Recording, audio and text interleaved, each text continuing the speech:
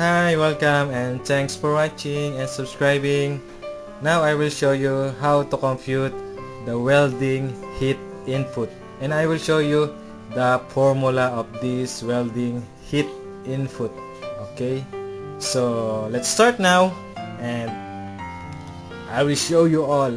Okay, so the formula of welding heat input is J per inch equals volt multiply ampere multiply 60, okay, over travel speed or IPM. Okay, so this is our formula of welding heat input. Okay, joule per inch equals volt times ampere times 60 over travel speed, IPM. Okay, so what is this IPM? So IPM is this IPM is inch per minute. Okay, so let example for this welding heat input. We have a long arc, and I will show you also the short arc for this computation. Okay,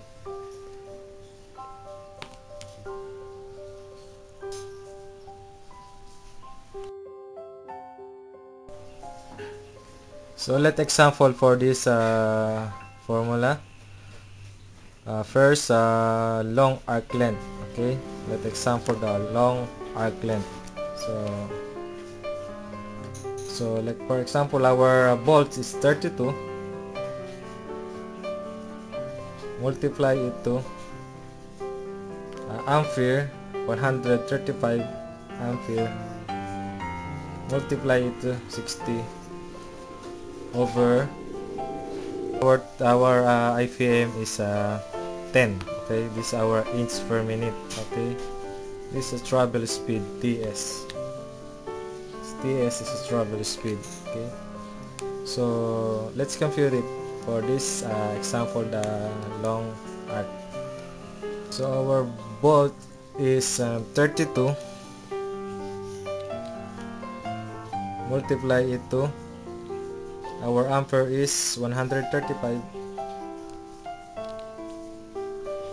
Multiply to 60 equals, then divide it to our inch per minute is 10. Okay,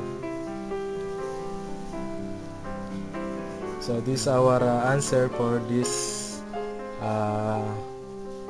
for long arc length is 25,920 joule per inch. Okay, so this is our answer.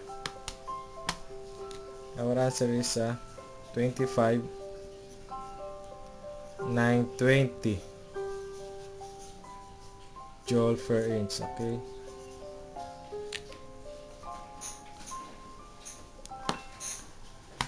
this is our example for the long arc length. If you will compute it as short arc length, so they have a different volt. Let's change this the volt and change also the ampere. Okay, if less than this 25, our result is short arc length. Okay, so example for this short arc length, change this one and change also the volt and the ampere. Let's say the volt is 22 and this the ampere is 150. So if we compute this one,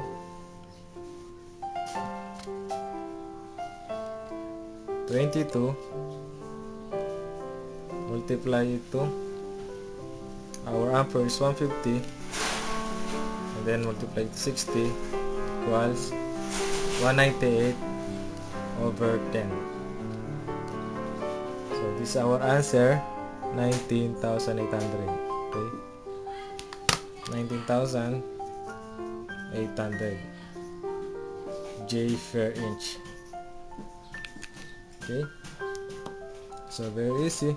This how to compute welding heat input. Okay, welding heat input. So that's all for now, and thanks for watching, and have a nice day, guys. We will